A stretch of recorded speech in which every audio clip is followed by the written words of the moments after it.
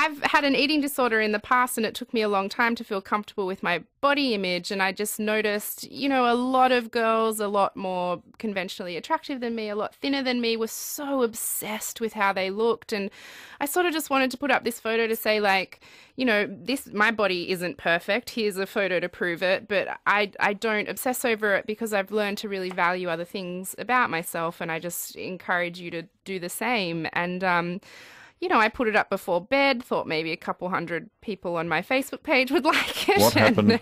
And, nationally trending topic of conversation is what happened, which people say I was naive for not realizing that would happen, but I genuinely was surprised by that.